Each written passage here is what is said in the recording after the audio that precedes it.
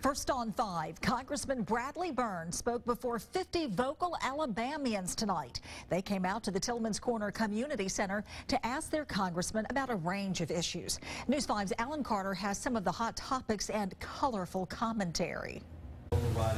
It was a face-to-face for these constituents and their congressmen, with no shortage of things to talk about. From the Second Amendment. Are y'all going to shut him down on all that gun control? Taxes. What if people talking in Washington about a flat tax? And Syrian refugees. What we should be doing is financing those camps so that when Syria straightens out, they can go home. Congressman Bradley Byrne fielded the questions in his first town hall meeting of the year. I'm not against the people from Syria. I just don't think I can tell you I'm keeping you safe by letting them in. About 50 people showed up. All these are all dealing with immigrants who didn't hold back. Well, look, if he comes down here, tell him we got a bunch of Alabama boys that are locked and loaded. Well, you know, you can get all the public opinion polls you want. You can listen to what all the experts around the country say. But I represent these people. These are my people. That's who I live with. These are my neighbors.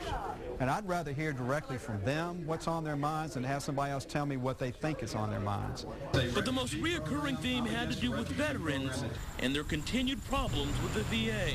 They said, well, if we approve it, you'd have to go to the doctor that we choose. Well, I've been going to this guy for 5 years now when the VA wouldn't do anything. I've said it over and over again, we should get the federal government out of the health care business, give these veterans that qualify a health care card, let them go wherever they want to get their health care because the veterans system has failed them. In closing, Byrne also made remarks about this year's election. But I just asked you to do two things. The first one is know your candidate. Make sure you know him.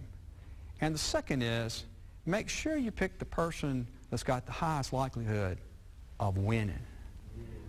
There are many times when I see somebody say, I really like that guy, and that guy's got no chance of getting elected. Byrne says he wasn't talking about any candidate in particular. That's just a general statement. It doesn't do any good to throw your vote away. Sometimes you vote for somebody that makes you feel good, and sometimes you vote for somebody and you get somebody in that's going to do a better job than the other person. I'm just asking people to think it through. In Mobile, Alan Carter, News 5.